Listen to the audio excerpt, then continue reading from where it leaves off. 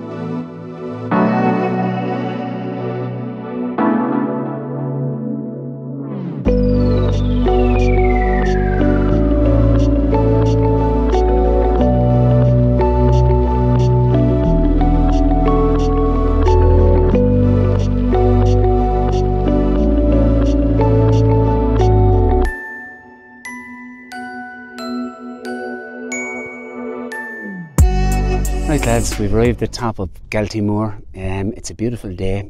However, not as beautiful here as it might look. Quite cold. An eastern wind coming from that direction, and I'm facing north there, the north behind me. In the distance, I'm not sure if you can make them out or not, there are loads of wind turbines, but fantastic up here. I have just behind me here, as you can see, the actual cross at the top of Galtee Mór. It's just a bit short of 3,000 feet. I think you're looking at about 920 meters all told, thereabouts 3,000 feet. It is the highest in it's the highest mountain in Munster outside of Kerry. I think Mount Brandon and several of the McGillicuddy Reeks are higher than it. But anyway, we managed to get some great shots over along. Both Ivan and myself, and Ivan Power is well used to a camera. Got some great shots. Lots of different kind of buttresses and large rocks which have overhangs. So we were able to stand up there, and Derek gave us a hand as well with his fantastic red Berghaus jacket, and really delighted with that. So I got more shots here than I thought, because the last time I was up here was in the last millennium, about 25 years ago, and it certainly wasn't as nice a day, and I didn't really think that there were going to be a lot of shots here, to be honest with you. So I'll give you a spin around in the minute. There's the cross there behind us. Very, very busy today. There's you can't see them, but there's a massive big group down over these particular set of rocks here, and they're in the lee of the actual wind. Even on a lovely day, a freezing cold wind. So we're after warming up there, had some hot drinks, etc. behind the rocks, and yeah, well, we'll push on, see if we can get any more shots. Now, one thing I would say, I did happen to, I think, lose my polarizer on the way up, so some of the shots are without a polarizer, and I'm kind of annoyed about that. We will probably go back down the same way and maybe try and pick it up. There was about 2 different areas that we stopped in, so I'm just praying to God maybe at that point that it fell out and I'll be able to see it on the ground. A bit like looking for a needle in a haystack, but these polarizers, I think that one will come in about 60-70 euros, and you can't afford to be losing those too often. Anyway, talk to you in a minute. Take care.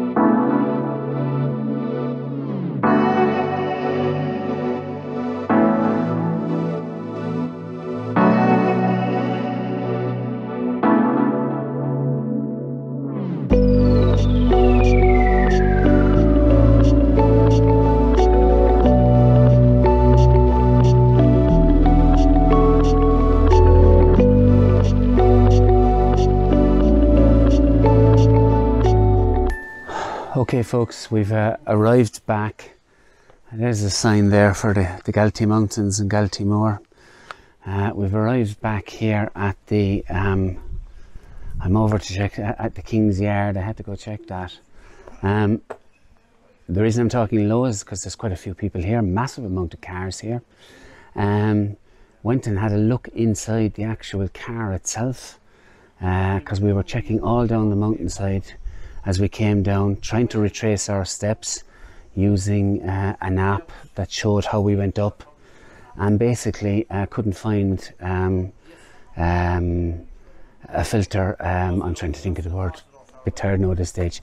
I couldn't find the polarizing filter, and believe it or not, took one look inside the actual car and there it was lying on the ground. Anyway, so it was a fantastic walk today, great company, and beautiful weather. Lovely place to come, and a good day, obviously, isn't everywhere lovely? But I hope I got some decent shots. We were really happy with some of the shots that we got at the very top, especially when people were standing up on the rocks and the buttresses and just saying goodbye there to Karen.